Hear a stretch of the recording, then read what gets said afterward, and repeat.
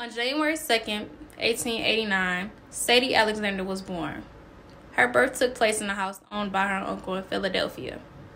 Sadie's mother, Mary, had suffered previous miscarriages, so you can't say that Sadie was a miracle. Once born, she was named after her maternal grandmother. At the age of 1, Sadie's parents separated.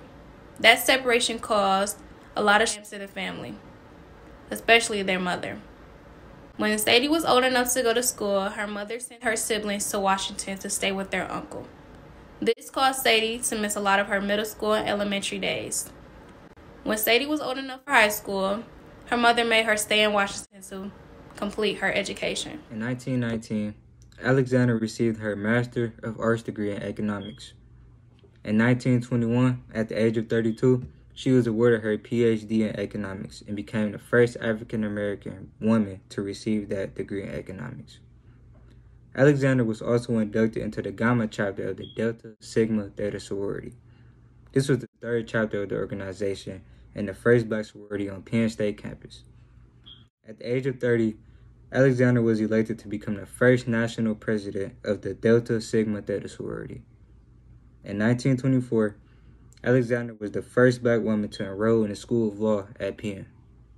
She made the law review her first year, becoming the first black woman to achieve this distinction at the university. Despite her accolades, Alexander still experienced incidents of racism on campus. In 1927, Alexander became the first African-American woman to practice law in the state of Pennsylvania. Alexander managed a private law firm with her husband until she opened her own in 1959. Alexander was a member of the PTA, the NAACP, and the National Urban League. An important cause for Sadie and her husband was the quest for better race relations.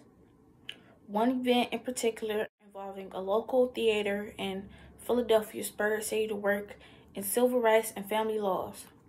In November of 1989, Dr. Sadie Tanner Mossell Alexander died of complications from pneumonia and Alzheimer's disease.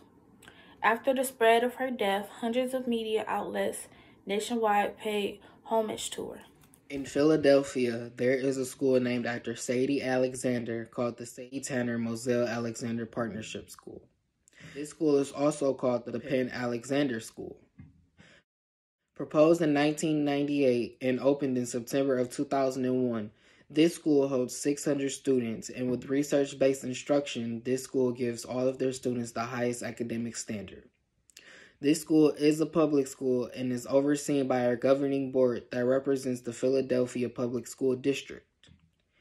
Every year, this school gives all of their students an $1,000 stipend and is located at 4209 Spruce Street in Philadelphia.